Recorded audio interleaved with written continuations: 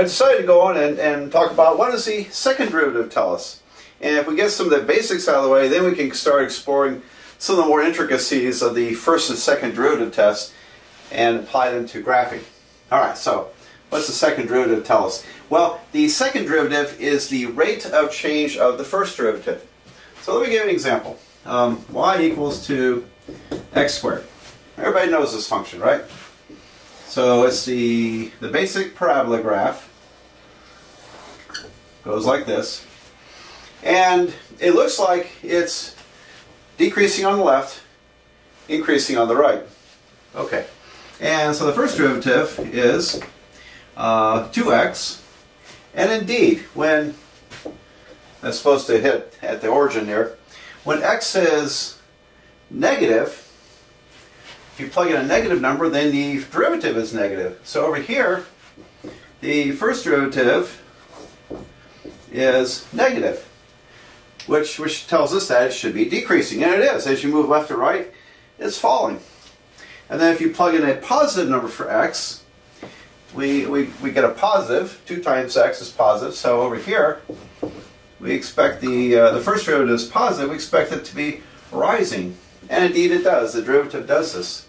Now down here is where it kind of turns the corner at the vertex. And in fact, if you set this equal to 0, x will be 0. And so it does turn there. Okay, now then, but when you think about these little tangent lines, you know, as you move with the derivative, you know, this tangent line is kind of steep. Here it's not so steep. Here it's getting shallower. Right down here is flat. The derivative is 0. And now it's increasing. The slopes are increasing. It's getting steeper and steeper. So it starts steeper here and flattens out briefly, and then starts to increase and gets steeper and steeper. So what's going on there? When you think about this, think of the derivative as the slope of the tangent line, then the slopes are getting smaller and smaller and smaller. Eventually they reach 0, and then they start increasing, going faster and faster. And so the slopes are going from large negative numbers to large positive numbers. In other words, it's always increasing. The slope is always increasing. And so when the slope is always increasing, that means its rate of change has to be positive. That's the second derivative. So the rate of change of the first derivative is the second derivative, and if the second derivative is always positive, that means those tangents are increased, the slope values are increasing. Alright, well, that describes upward concavity. And so we say that this shape here is concave up. We call that concave up. And it happens when the derivative is positive. Positive derivative goes concave up. And in fact, here's what happens if I take the second derivative of 2x is 2. Well, that's constant, but it's constantly 2 is always positive, isn't it? So because the second derivative is a positive always, everywhere, then we expect the graph to be concave up.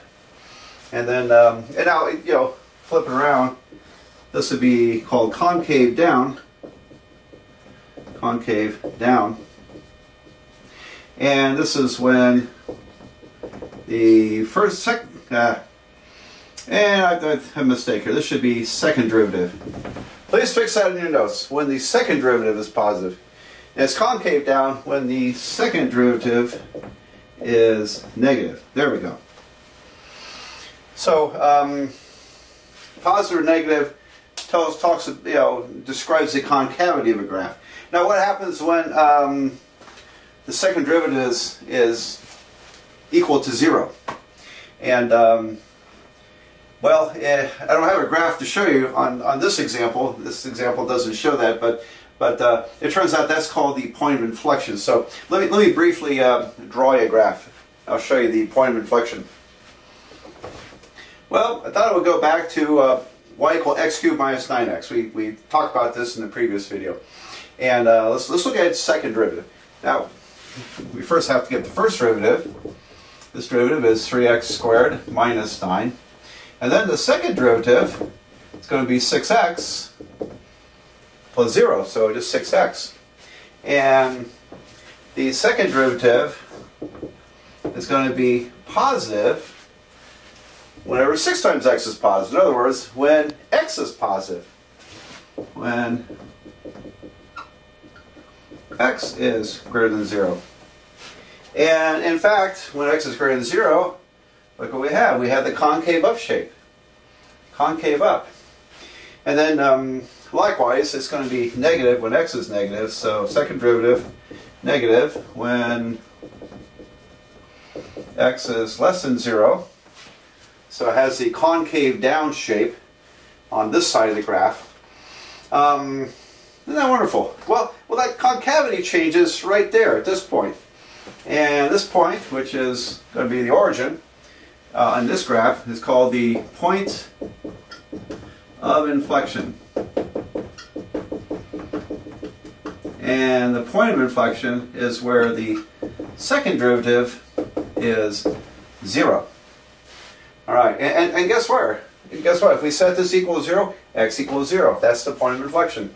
So now I'll tell you that the concavity, I don't think it has to change at a point of inflection. It may not change, but it usually does. For most functions, it does. So there are some exceptions to things, but here's a nice thing, which I'm going to talk again in a different video. But I just point out real quickly that up here, where the first derivative was 0, the second derivative was negative, concave down. And over here, when the first derivative was equal to 0, but the second derivative was positive, we reached a minimum. So we have a maximum, concave down. Here we have a minimum, concave up. So very nice, very nice. So all right, well, there's more to it than this, and there's some little details we have to attend to, some little exceptions to rules. And for example, sometimes when the first derivative equals 0, we still can't tell without looking at a graph or doing some other work whether we have a maximum or a minimum. So we'll have to talk about things like this. Okay, so just a kind of overview of the basics of the second derivative, what it tells us, and what about the third derivative? What does it tell us? Well, I've only seen it mentioned in one textbook, and they call the point where the third derivative equal to 0, they call it the jerk. And so apparently, if you were driving along this function, the car would jerk the most at the jerk point. Okay. Well, I got to tell you, with experience, I can't even look at a graph and tell you with good reliability where the jerk is. Okay, you can kind of guess where it is, and honestly, I don't think it's very important. So I'm not going to cover the jerk point in these videos, but I just thought I'd mention it. I know there's one textbook that brings it up, but really doesn't do much with it. So I would say, the big ones are the first and second derivatives. Okay, well, we'll explore a little more depth here after this video.